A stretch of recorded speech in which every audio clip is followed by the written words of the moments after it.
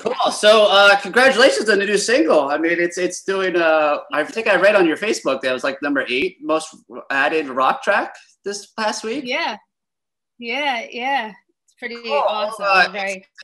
Definitely, I feel like your best song so far. I love the little piano. I like the little background kind of choir to it. Can you talk about the writing process for that song first? Yeah, absolutely. So last January, actually, we went out for NAMM. And our whole band came out before NAMM, and we recorded 3 new songs with our longtime producer, Eric Ron. He's everyone's producer now. We've been working with him for probably like 10 years, but he's doing everything. Anything that you listen to, he's a part of right now.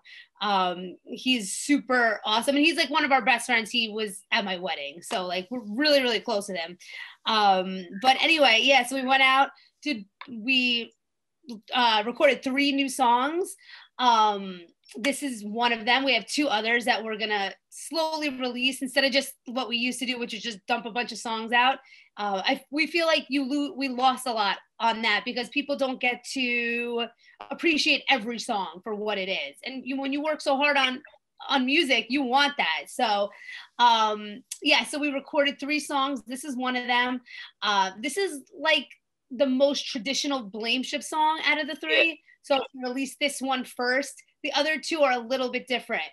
So excited about that. But yeah, this song just like immediately we're like, this is the song we have to put out first. It's just, it's really is, it has that feel, it has that high energy. And this really what it's about is an underdog theme song, and that's just what Blameshift is all about. So oh, absolutely. And your music video premieres tonight. I assume it's like, is it you guys in like a MAA kind of like cage thing or underground fight? You know? Yeah, well, you have to watch, but yeah, it's, so we had an idea to like kind of put like me, it's more like it's literal, but then the figurative like way to think of it is like me versus like something that I would never be able to go up against, and just how I'm fighting basically a Conor McGregor in the video. He's a lookalike. Someone was like, "You guys got Conor McGregor in the video?" And no, we didn't. That would be like another level. But yeah, it's like that underdog, like, you know, kind of come out on top no matter how you got to do it kind of anthem. And the video is awesome. The video is awesome. I can't wait to see it. And I think it's really cool. So the single got released, and then you're also doing a PRS guitar giveaway that Ron Williams, RonzWorld, I believe, has done, right? And he did an amazing like painting job on it, and Game for Blood of your new single. How can people get, I think it runs to the end of this month, right? How can people actually try to win this? Yeah, so this guitar is like nothing. I really, honestly, I wish I didn't have to give it away. Tim and I were talking about maybe having Ron do another one for us, just to have on our wall, because it's been on my wall and it looks so good. It's just the most amazing looking guitar. But yeah, so we had an idea of something different to promote the single, something to like get fans interacting and like excited about it. So yeah, we went up to RonzWorld, which is like about 2 hours away from where we live. It's upstate New York. And PRS was lovely enough to donate a guitar to us. Tim has been working with them for many years, so they're really supportive. And yeah, so Ron painted this guitar. He stripped it. It was gorgeous to begin with, but he made it like, you know, badass and rock and roll. And yeah, so we went up there. We, you know, went through the ideas with him, and then we drove back up there to pick it up. And yeah, so if anybody is interested in winning this guitar, blameshiftofficial.com is our website. Go there, and there's different ways to win it. Buying merch, there's raffle tickets, there's different things you can do. But yeah, it's like a gorgeous thing. Like you wouldn't even want to really play it. Yeah, exactly. You want to just put it on the wall. It's cool because I mean I'm not a guitarist, but growing up in Maryland, it was just cool to have PRS around locally, and they make great guitars, you know. Exactly. It's just like it's a piece that you know you put in the living room and people will talk about it because it's oh, absolutely very cool. Yeah, and I've always been a fan of your own company, Strung, which you take like guitar strings and other stuff and turn it into rock and roll jewelry. For those who don't know about it, can you explain how that got started? And yeah, so yeah, Strung is our jewelry company. It's a guitar string jewelry brand for men and women.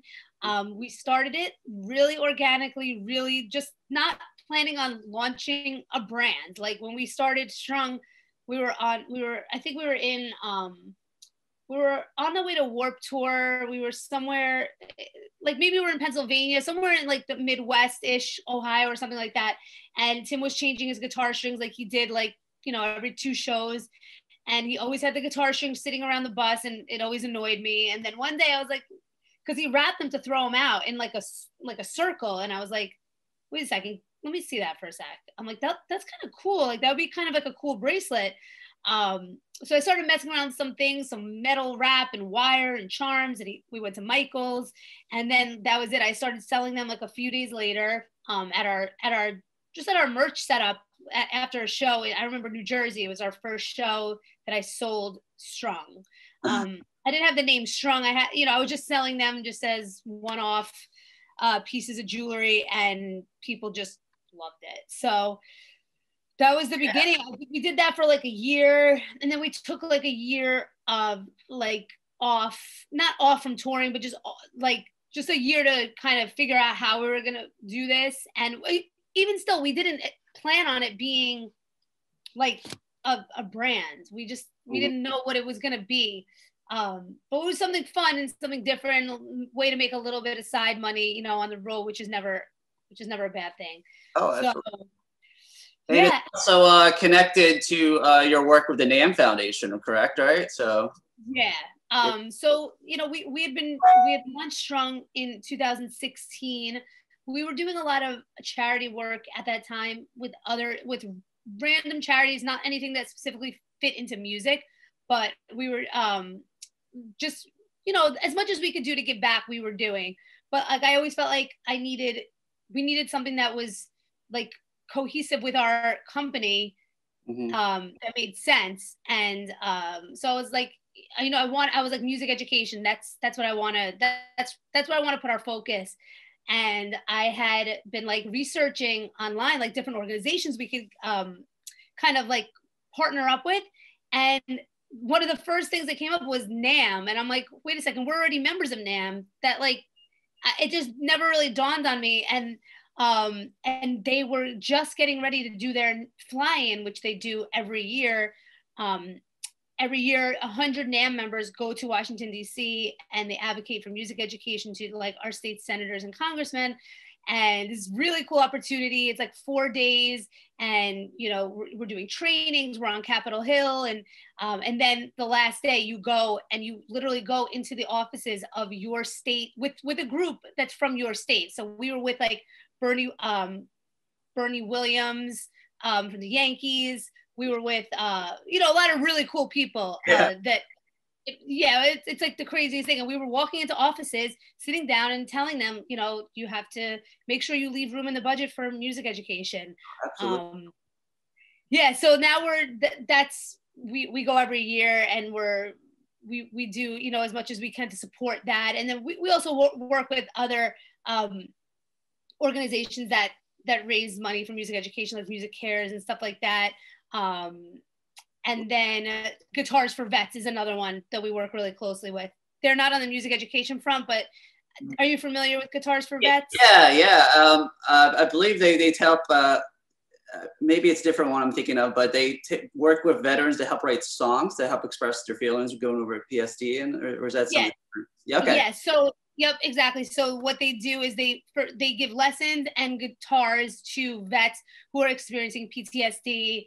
And it's an amazing organization. So we work pretty closely with them as well. So yeah, we try to give back as much as we can, because we've been really lucky in our lives to kind of like fall into what we did, and it all came out through music. So try to give. Well, it's been an amazing journey, folks. I first interview at Warped Tour, God, years ago, and just your nonstop fight and you know, going up through this journey, and it's cool to now see that you're getting a big radio hit out of this new single. So congratulations on that. Thank you. Thanks. Yeah, pretty excited. You know, you know, we were talking about before, singles doing really well. A lot of radio stations picking it up and spinning it, and you know, people like you that support us, and it's what it's all about.